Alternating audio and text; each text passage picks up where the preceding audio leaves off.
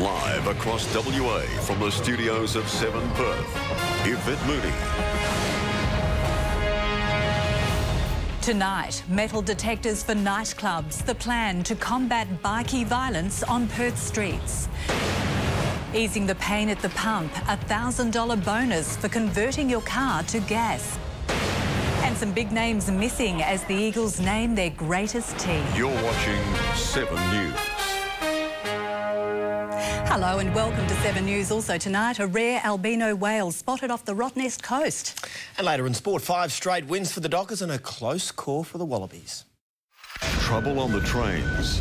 New tactics to beat louts and thugs. Metal detectors, sniffer dogs. It's a concern that people may carry weapons. The lessons from London. I intend to use some of those strategies in Perth. Our top cop on the beat in Britain. About sharing intelligence. A Pulse of Perth exclusive report.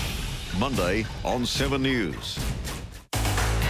Now, in the interest of saving lives on our roads, the WA Police, Misc 94.5 and 7 News present tomorrow's official speed camera locations.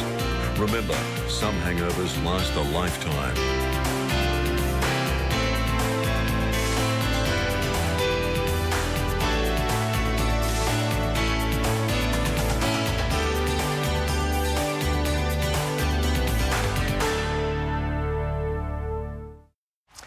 And the Glory were beaten 3-0 by Sydney FC in Wollongong today. That is all in sport. Here is Yvette.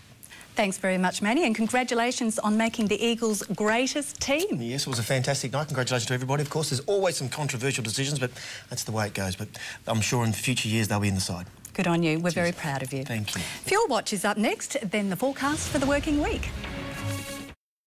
And that is all from the 7 News team on this Sunday night. Glad you could join us. Rick and Susanna will bring you 7 News tomorrow night. Until then, good night. Good night.